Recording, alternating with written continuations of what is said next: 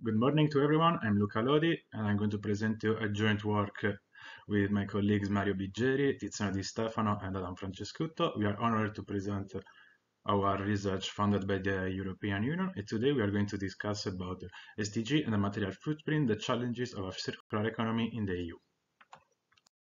Modern economies are facing critical issues such as rising inequality and environmental degradation. These are not just challenges for our generation, but they threaten the long-term prosperity and sustainability of our economic system. Our focus is on the EU's current and anticipated dependencies on materials, especially in the context of a low-carbon energy transition. The circular economy, which emphasizes reuse, repair, and recycling, offers a solution. By moving away from the linear take, make, dispose model to a circular one, we can reduce the dependence on external resources and foster sustainability pattern of production and consumption. This shift is crucial for improving several sustainable development goals. The European Commission has prioritized the transition to a circular economy as part of its 2019-2024 mandate, with the European Green Deal leading the charge. The Circular Economy Action Plan, adopted in 2020, is a key component, and its endeavour aiming to reduce pressure on natural resources while creating sustainable growth and jobs. It is a prerequisite for the EU's 2050 climate neutrality target and to halt biodiversity loss. The EU Circular Economy Action Plan is the cornerstone of the European Green Deal. The CEAP outlined 35 actions, encompassing both legislative and non-legislative measures. These actions are designed to create a sustainable product policy framework, address key product value chains, and promote the ethos of less waste, more value.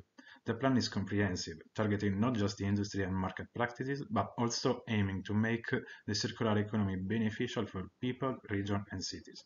It includes cross-cutting action and position the EU as a global leader in this effort. An integral part of the plan is to focus on monitoring progress to ensure that the actions taken are effective and on track. Monitoring the impact and effectiveness of the Circular Economy Action Plan is crucial. For this, a robust monitoring framework, updated in 2023 by Eurostat, is in place. This framework tracks progress across 5 thematic areas using multiple indicators. These areas include production and consumption, waste management, secondary raw materials, competitiveness and innovation, and global sustainability and resilience. The 2023 revision of the framework has added critical indicators like material footprint and resource productivity, consumption footprint in relation to planetary boundaries, greenhouse gas emission from production activities, and material dependency focusing on import dependence. These indicators are vital for assessing the EU transition towards a more sustainable circular economy. In this paper, we want to study the challenges, interconnection, and feasibility of integrating sustainable development goals, material footprint, and circular economy within the European Union context. In particular, our focus is on the current and anticipated use dependency of materials from the rest of the world in the context of a low-carbon energy transition. To pursue our goals, we are going to use an input-output analysis in order to study the material intensity, which means the ratio of raw materials in tons with respect to the total output in terms of monetary values. This procedure allows us to compare domestic and international structure of the economy. We are going to develop several scenarios in order to understand the possible implication of a circular economy transition. The data sources are from the Gloria multi-regional input-output database, which allows us to investigate on 164 regions, including developing and LDC countries. And also we can check the difference between 19 different industries. For what concerns the scenario, we start with a business as usual, in which we consider just the economic growth and not change in the other dimension, like progress, international trade, and technology. Then we will develop a scenario considering material efficiency, so the reduction in the use of the material intensity. We look at the international balance of the changing structure of structural trade, and then we try to mix these two scenarios to see the implication.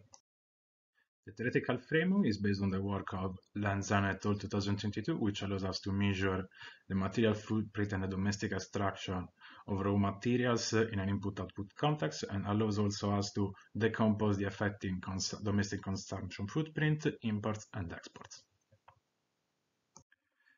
For the moment, we present you just the results for one materials. In this case, we use crude oil.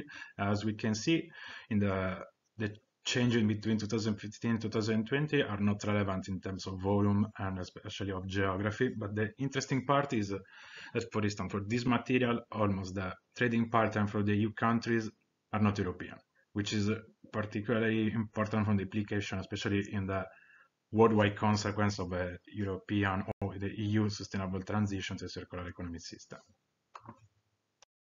To understand more the mechanism behind the changing structure of material footprints, we are going to run a structural decomposition analysis, which allows us to decompose the total output changes, looking at the intensity effect, the Leontief effect, which is a technological effect, and a demand effect that looks at the consumption pattern. The preliminary result we obtained from crude oil shows that the European Union slightly dropped the total output in crude oil, but looking at decomposing the element of this change, we can see that mostly is driven by the technological improvement. While for what concerns the consumption pattern, especially in the period between 2020 and 2022, there was an increase of the consumption of fossil fuels.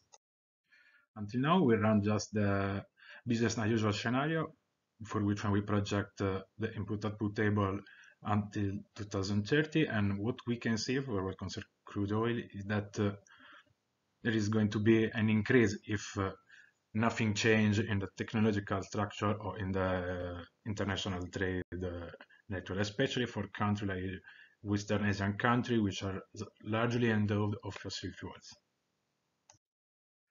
And to conclude, I'm going to discuss the next step we're going to take to proceed in our research. So for sure, we're going to define the more accurate scenarios, including change in resource usage, technology improvement, and also the implication of a variation in trade patterns. Then we want to understand and investigate deeply the third country effect, or in other words, the implication that a transition to a circular economy system have on extra EU countries. And the other effort is to link our results with the Sustainable Development Goal and the Agenda 2030.